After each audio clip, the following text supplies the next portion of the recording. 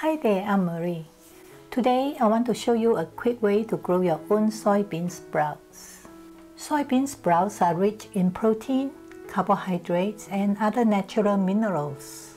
They also provide an excellent source of dietary fiber. They're delicious in stir-fry or in soup. It takes only 4 days to turn these dry beans into a nutritious and delicious vegetable. You need to start with good quality soybeans. I got these from an Asian market. It works best if you use beans that are just for sprouting. They do cost more though. The amount of beans you use depends on the size of your planting tray. I'm using 100 grams, which is about half a cup. It's important to start with clean beans. So rinse them a few times or until the water is clear.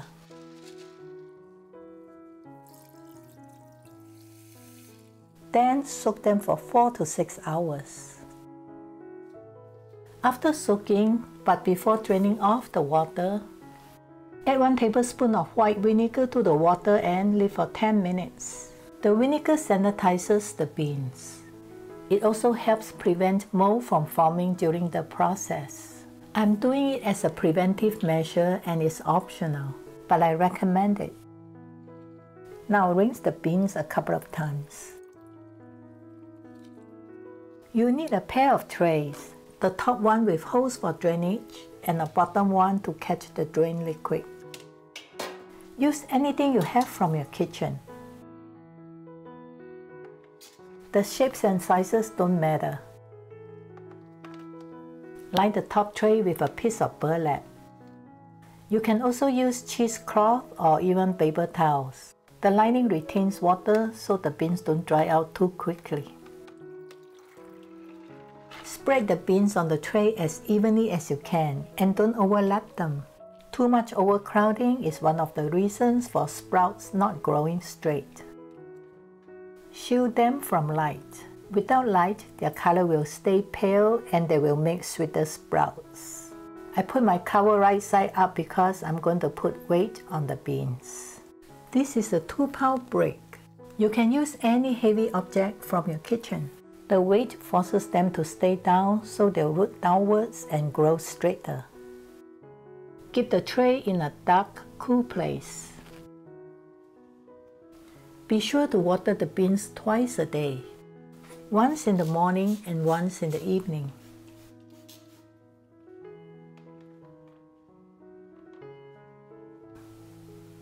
This is 24 hours later. Let's do a quick peek inside. We don't want to expose them to lights this soon, so I'm not turning on any bright lights for this. You can see they have germinated. They look healthy and should do well for the next 3 days. After the 3rd day, remove the weight and turn the cover upside down so the sprouts have room to relax. If your tray has a gap or opening such as this, cover them with a dark, breathable cloth. Let them continue to grow for 1 more day. Okay, this is the end of day 4. Let's open them up. They are quite plump and straight. Let me show you their roots. They are just as long as the stem of each sprout.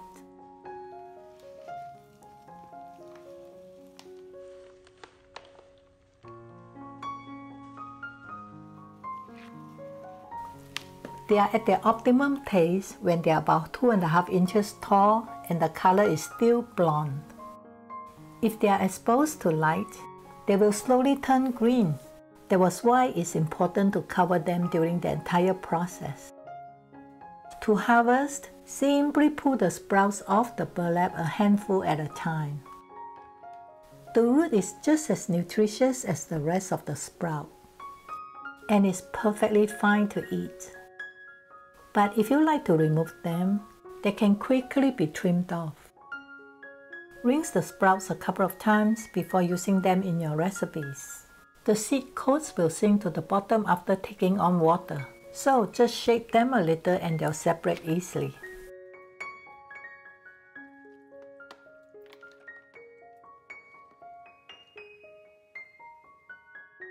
Thank you for watching. If you found my video helpful, remember to subscribe for more future fun videos.